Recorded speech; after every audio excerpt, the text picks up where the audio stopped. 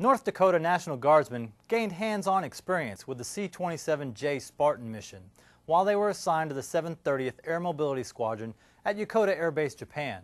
Staff Sgt Than Baardson reports. The purpose of this deployment was to keep the airmen proficient in their positions by using skills that they've been training for in a real-world environment.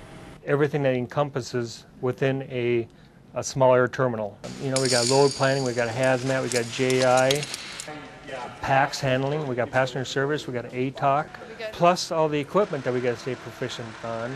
And then we're going to put rigging on top of it all yet, and so we got to have riggers, so the pack chutes and bundles for them to go drop out of the back of aircraft.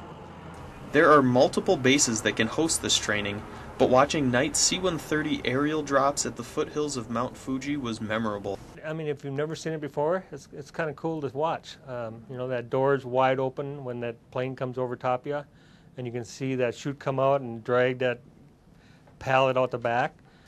The deployed personnel were assigned to various operations from ramp service, air terminal operations control, to load planning and processing.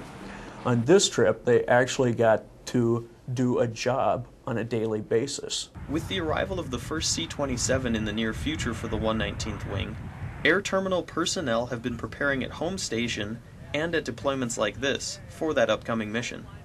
We're ready for it. We're stepping up to the plate, and we want to get in the fight. For 1st Air Force Now, I'm Staff Sergeant Than Baardson.